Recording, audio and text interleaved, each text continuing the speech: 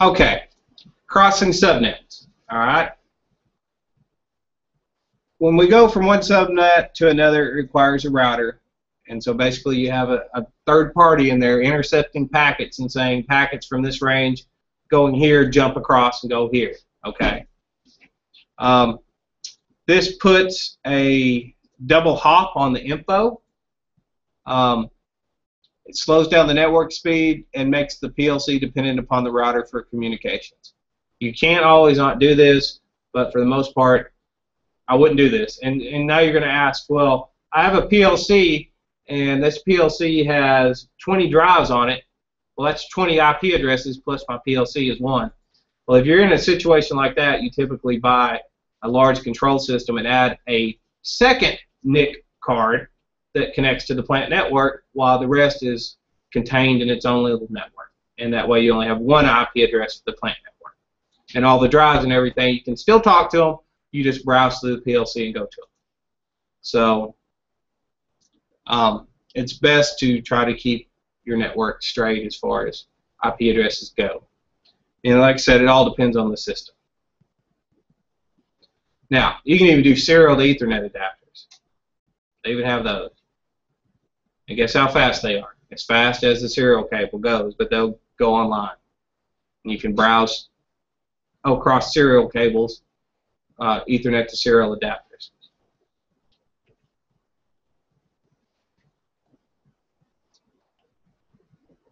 Here we talked about having 2 network cards.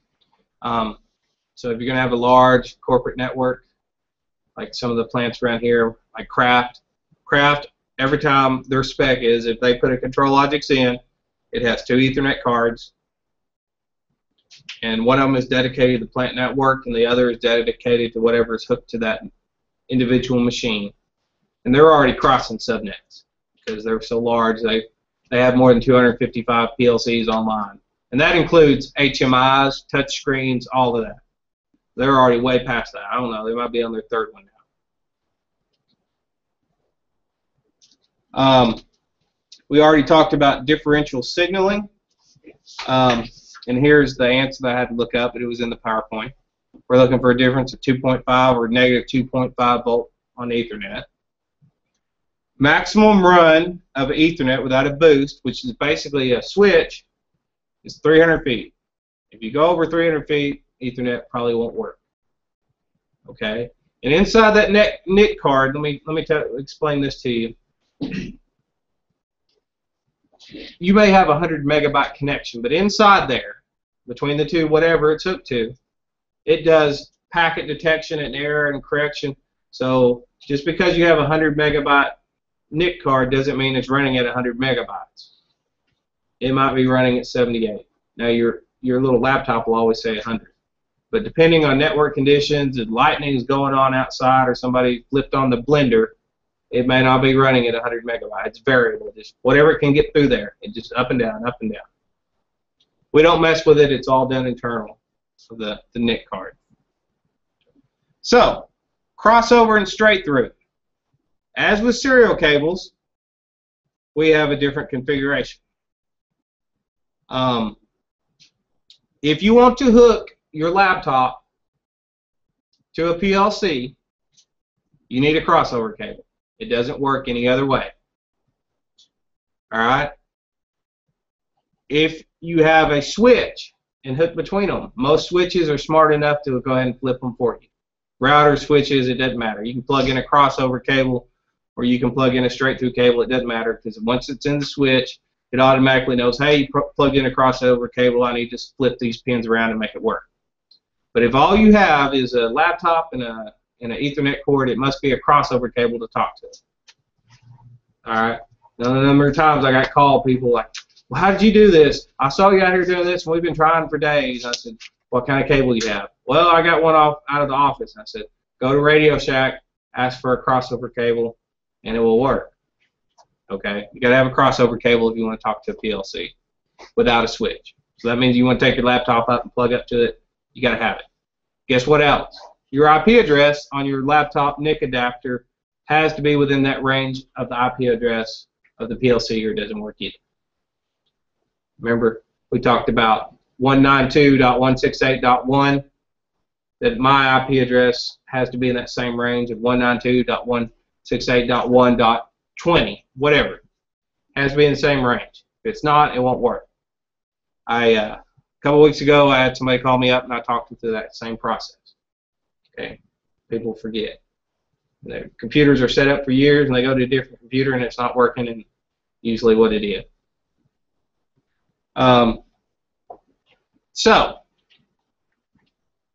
guidelines for PLC Ethernet network: don't double hop anything for control if you can keep from it. That means keep everything on the same subnet. Always use 255, 255.255 unless instructed by IT to use something else. Never, ever, ever use DHCP unless maybe you're using data collection. But another rule is to keep your PLC network off the internet. Let me repeat that. Keep your PLC network off the internet. And you're going to ask me why. Well, it has already started that the hackers have developed viruses to infect HMI or SCADA systems. Now, granted, somewhere in the tagline is CIA infects Iranian nuclear centrifuges running Siemens SCADA systems, but it's out there. And it's just a matter of time before it happens, and we don't want viruses floating around the PLC network. Okay? Well, I mean, it's a very niche margin, but it is possible. Okay? Because basically PLCs have very minimal security unless you set it up, and most people don't bother because it's an isolated network. So don't hook it to the internet. You're going to ask, how do you remote into it? Well, you have a computer that you turn on, that maybe you connect to a wireless thing and people can remote into that computer and program with that. Or you have a cable, because they have adapters. Allen Bradley sells adapters, or third parties sell adapter. You can hook them to a phone line or whatever. You take the cable when you have a problem and you plug it into the internet, and then the guy logs in and does all the troubleshooting, and when he's done, you go over there and you unplug the cable out of the wall until the next time. But it's not a good idea to just leave your PLC network exposed to the internet. Because another reason that gets IT involved, they're like, well, we got to block port so-and-so, and we got to do this. PLCs, they need an open network. You can dig through there and get the list of ports, but I've never seen anything but problems when you had a managed switch running a PLC network, because there's always some ports or glitches or something that's blocked and stuff doesn't work the way it's supposed to. You need just an open network. Everything goes. So, because these don't have firewalls. If you want a firewall for your PLC network, you put in a third Ethernet or second Ethernet card, plug that in the internet. The only way they can go through there is to have the Allen Bradley software, and you can password the processor, and it's pretty much locked out. They can't get through it. So, anyway. Now, the above being said, a ControlLogix Ethernet card can be installed in the rack but not inserted in the program. So remember we talked about these are smart cards. I don't know if we brought this up, but ControlLogix have smart cards. SLC were stupid cards. So we can basically take an Ethernet card, plug it in a rack. The PLC doesn't even know it's there, but it magically works. We do all the configuration with the Ethernet card. And the PLC you can talk to, do all kinds of stuff with it. The problem being is if it's not inserted in the program, the PLC doesn't know the path to use to send a message out of it. You can send stuff into it, but you can't send stuff out of it. And so you can initiate data transfers from a PLC unless it knows the card's in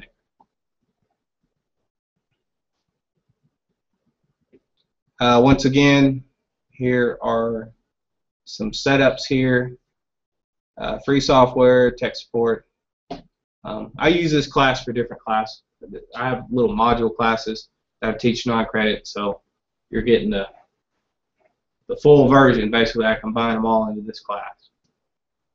Are there any questions about Ethernet so far?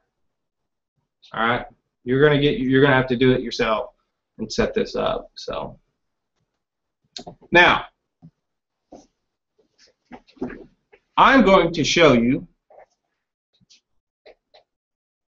your #1 super friendly tool to figure out why stuff doesn't work. And that is going to be, I'm going to go to start, and you can follow along with me. We're not even gonna, we're gonna use built-in command prompts and see if I can get this changed over without locking up again. No, no, no, no, it just messed up. Okay. Oh.